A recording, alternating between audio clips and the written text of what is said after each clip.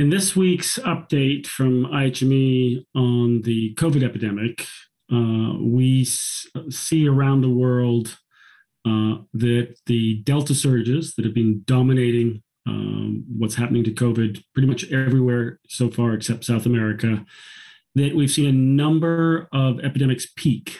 And those peaks are occurring in quite widespread regions. So a number of U.S. states, Arkansas, Missouri, Louisiana, Florida, Nevada, have peaked. We've seen similar peaks in previous weeks in Europe, and we've seen some new ones. We've seen peaks in the epidemics, fortunately, in Southeast Asia, in Thailand, Cambodia, and Malaysia as other examples where it appears that the surges are peaking. So that's probably the most important observation. There's a cautionary tale, however, in what's been happening in Scotland, because Scotland did peak and came down by about 60%, and now in the last 8 to 10 days has had another rather rapid surge. And I think what this is telling us is that with Delta being so transmissible, relatively small differences in behavior account for transmission going down or transmission increasing rather rapidly. And as we head into the season in many countries when children are going back to school, there's a particular issue around how much the Delta variant will be fueled by children's return to school, and what we're seeing in Scotland might it unfold in other countries as well. So we'll want to watch very carefully what's happening. Other things that emerge from the data, of course, is that some places where there's a huge population of susceptibles, like Australia, because they haven't had much in the way of any transmission in the past, and have not yet been able to vaccinate a substantial fraction of the population, we're seeing, continued very rapid increases in transmission despite lockdown in the two affected provinces. And I think this again is indicative just of how much more transmissible the Delta variant is, and that strategies that worked well in the previous variants may need to be stronger if you want to actually contain transmission through mask use and social distancing. New Zealand is trying more stringent lockdowns than Australia, as they've now got community transmission. And so we have a sort of natural experiment running as to whether those will work in New Zealand compared to the somewhat less restrictive lockdowns in Australia.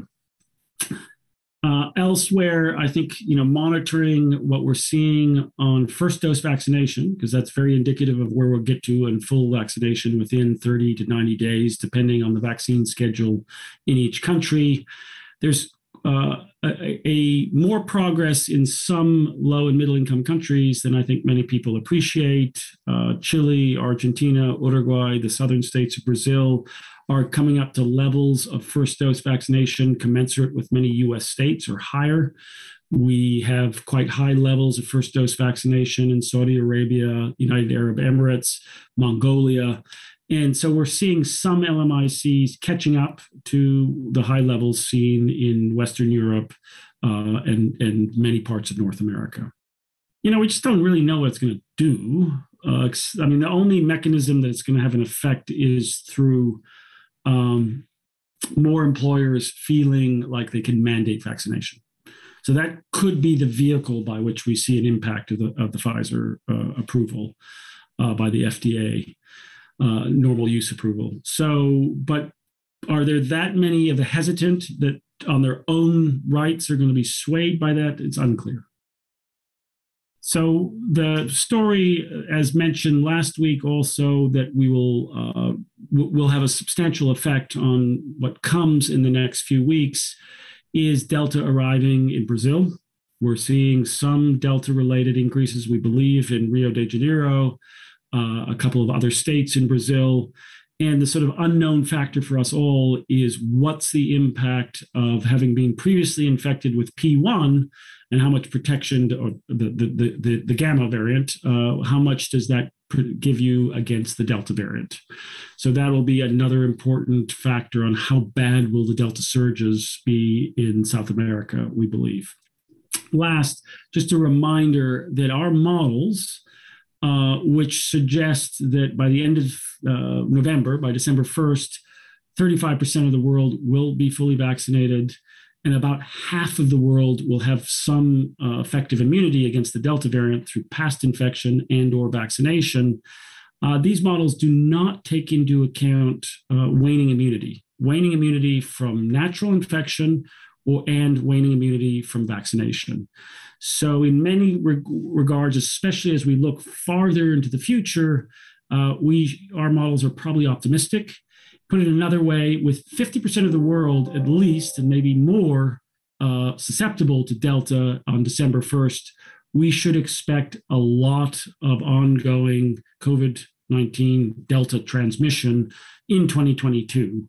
And of course, if a new variant comes along, that would be even larger than the current views would suggest. So that's the main findings from our analysis this week.